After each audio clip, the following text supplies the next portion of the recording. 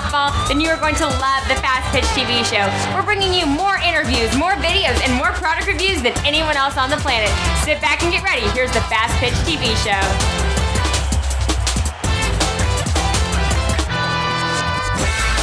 Hello and welcome to another episode of the Fastpitch TV show. Now, if you found our show on Facebook, YouTube, or another video sharing site, please check out our website, fastpitch.tv. It's the place to find all of our past episodes and a place to keep up with our future episodes too. Now, also, if you have a Roku box or a Boxy box hooked up to your television set, don't forget now you can watch the Fastpitch TV show on both of those devices, okay? So sit back on your couch and start watching it. You don't have to watch on your computer anymore.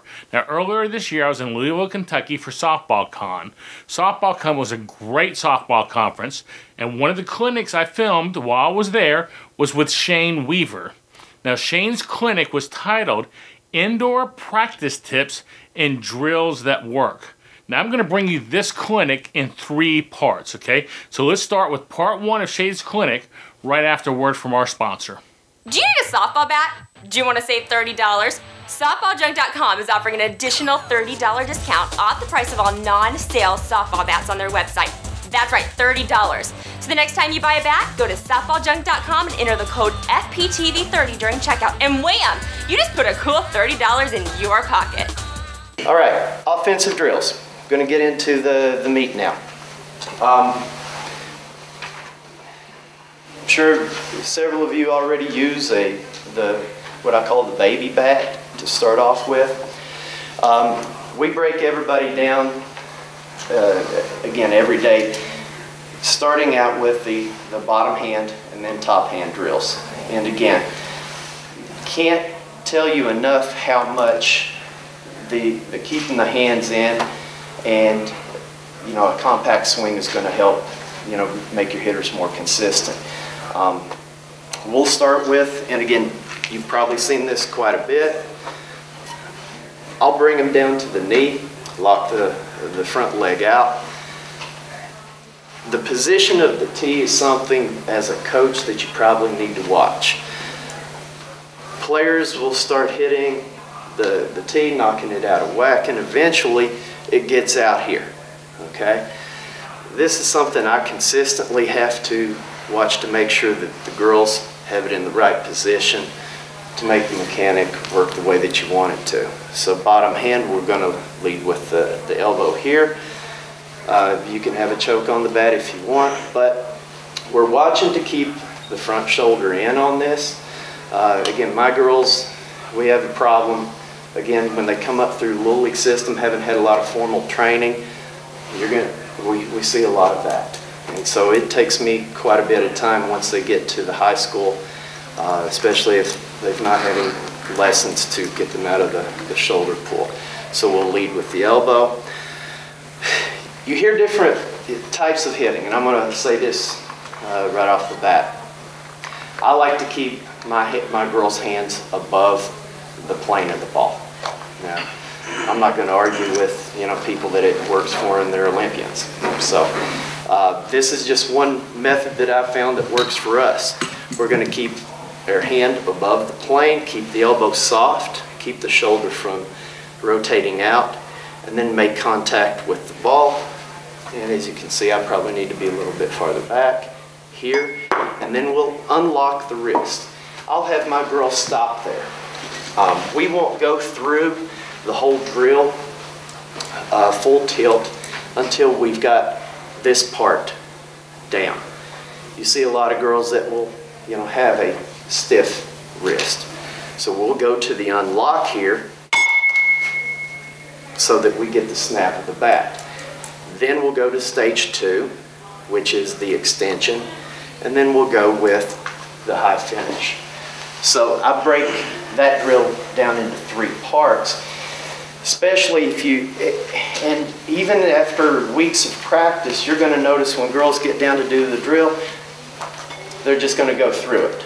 They may shorten their swing up, not get to extension, or they may go ahead and cast the arm out and get long. On all of these drills, I have a focal point where the ball needs to go up the middle. Okay, so girls get feedback. if the ball's going. Now again, these are the beginning drills. This isn't an inside pitch. But if you're able to stay inside of an inside pitch, then you're probably going to get gap more times than pulling off of it. And we've all seen the foul balls that go over the third base dugout. So that's an advantage, just as calling pitches. If I see a kid that can't keep their hands in, everything's got to pull and yank. So for this drill, we're going to try to keep our hands inside, and our goal is for the ball to go up the middle. Once we do that, we'll switch over to top hand drill. I'll have them put their hands on the bat, get their grip. Just as a reminder, I'll have them put their left hand on the right shoulder, again, to try to keep the front one from pulling. Again, here we're going to want to keep the hand inside the ball. This is my dominant hand, so I call this my balance hand. If this drops down, then that's where you're going to have, you know, the uppercut, or, you know, there's all kinds of different terminologies for it. We're going to want to go palm up inside the ball, and we're going to punch this the same way, and we're going to want to stay up the middle. Now, when you're dealing with the top hand, there's going to be a little rotation of the body. There has to be in the swing, and that's okay. So top hand, we're going to punch, and then go to extension as well. And again, when both hands start working, you're going to get the unlock of the wrists, which generates the bat speed to meet the ball and then carry it. So inside here, and then we're going to unlock again and punch on through that to extension and roll. And then I'm going to finish over as well. Oh yeah, again on the knee or above, and this is Eastern Kentucky adjustment. There are all kinds of things that you can buy to make you keep the backside up. If a girl's having a problem dropping their top hand, or if it's weak, if it's not going forward to initiate the swing, I've actually got like a 2x6 board. We'll place it on top of the bucket. Imagine this is the board. We'll put the ball just above it, and we'll have our girls do the drill here so that they will get instant feedback, and they get quite a bit of feedback on this drill. When we stand up, we'll just put like a box underneath of the bucket and then raise it up. Biggest problem I've found with my kids, you can practice laying off the high pitch. I don't like to swing at rise balls. I don't like, you know, my girls to swing at them. Tough pitch to hit unless you can keep your bat up and get it before it jumps up here. They tend to do that anyway, okay, what I've found.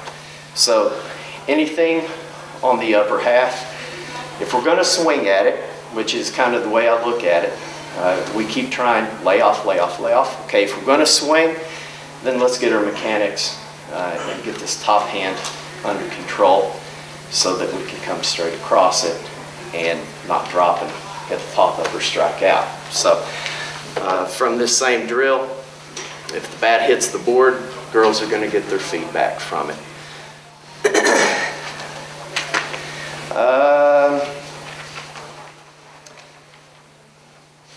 Contact to extension, 3-stage drill from the soft toss.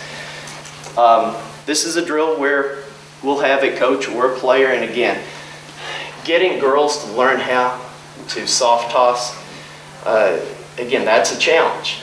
We actually have to have practice because you're going to get all kinds of that. We want the ball to be tossed somewhere in the strike zone and consistent nature for this. Obviously, unless you have a ton of coaches around, if you've got several things going on, you're going to need somebody else to be able to do the soft toss. So getting that to where it's where the hitter needs the ball to hit is important. For the 3-stage, we're going to have somebody tossing the ball. With a regular bat, I'm going to work on just going to contact with it. I like to do this drill once we get outside as well on a live field. One thing that I've found that the girls will respond to is feedback that they can see. If you've got a compact swing here and you unlock, you can hit a ball out of the infield on a line drive.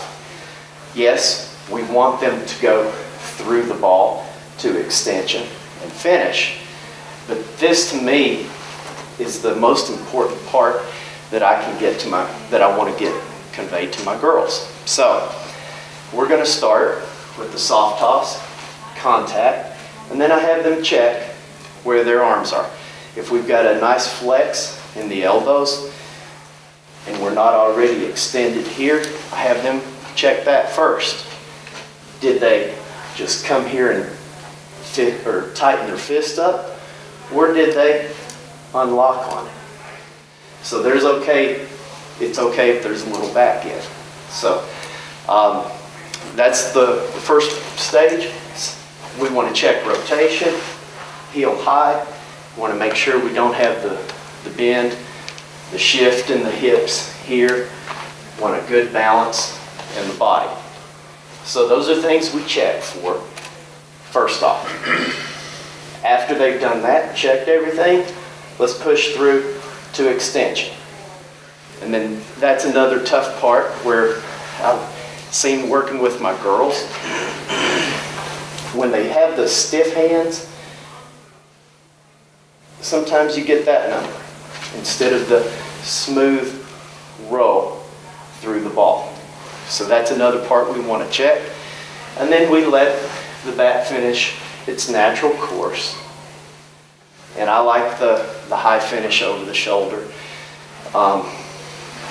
When we do that, I convey it as just a little bend in the elbow, going fishing. Now, something that I picked up from coach at Alabama, Pat Murphy, do it in reverse.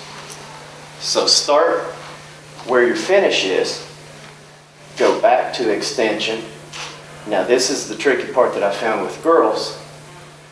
Bring yourself back to contact. And then here. If they can do it forward, then they can do it backward. Seems to help them feel through the process themselves. Again, body awareness, that's something that I found is a challenge a lot of times when girls haven't had positive hitting lessons. Inside-outside tee with the swing initiating on the call. Here, basically we're going to have a home plate, an outside pitch, an inside pitch, and again, make sure the tees are positioned where you want the girls to make contact. You want the outside ball to travel deeper. I use center of the body or back hip for contact point. On this drill, I'm going to try not to hit this off. We have the girls focus their heads, like get a pretend where the pitcher would be. A coach or a player will call in or out. And at that point, what we're trying to do, when a pitcher releases a ball, through psychology, I'm thinking the girls have a moment of anxiety. So I'm trying to do this to calm them down so that they relax and pick up wherever the ball's going to be. Again, you say in or out, a lot of times you get a jerk in the body. And again, it's just something that we do to kind of get in their head and try to get them to a point where they're calm during their swing. And if they start calming their swing down, then it will happen a lot more fluidly. So again, this is probably as much of a mental preparation drill. Obviously, inside and outside, you're going to get feedback on where the ball goes. If it's to right field, or if they hit the ball up the middle or to the left side on the inside pitch. inside outside tees into the sock net. Okay, after another drill that we'll do that there won't be a call for, we'll have a net set up over here, a net set up over here, and again we've got the inside building with batting cages, so if they miss the net, it's not going to break windows or whatnot. So, and that would have happened many, many times. So for feedback and visualization, we're going to set up the sock nets there and have the girls work on getting instant feedback on, am I hitting this pitch where I'm supposed to hit it? The ball drop on the board. Okay, so if you guys can imagine, I've got a bucket, a box, and I've got a board about this level here. Be careful if you decide to try this, okay? I'm gonna just drop the ball, and the girl's goal is to hit it before it hits the board. Again, just working, obviously you're never gonna see a pitch come from up here, but we're just trying to change up and focus on vision and focus on working a correct swing going forward with the bat head instead of dropping it. And again, it helps timing as well, or it has with us. Have you considered hosting a tournament for your team or organization? VTD Sports is a company that helps people like you host events by providing online tools to make your job easier, liability insurance to cover you in the facility, and marketing for your events. If you're ready to host your 100th or even your first, please check us out at vtdsports.com or give our offices a call at 214-331-2500. I hope you enjoyed today's show. Now, to find out more about SoftballCon, just go to softballcon.net. Now, if you have an iPhone, an iPad, or an Android phone, you need to get the Fastpitch TV show app today. Just go to your phone's app store, search softball, and you'll find it, okay? Don't forget to check out our website, fastpitch.tv. Become a fan of the show on Facebook at facebook.com/fastpitchtv, and follow us on Twitter at twitter.com/fastpitchtv. That's it for today's show. Goodbye, and thanks for watching.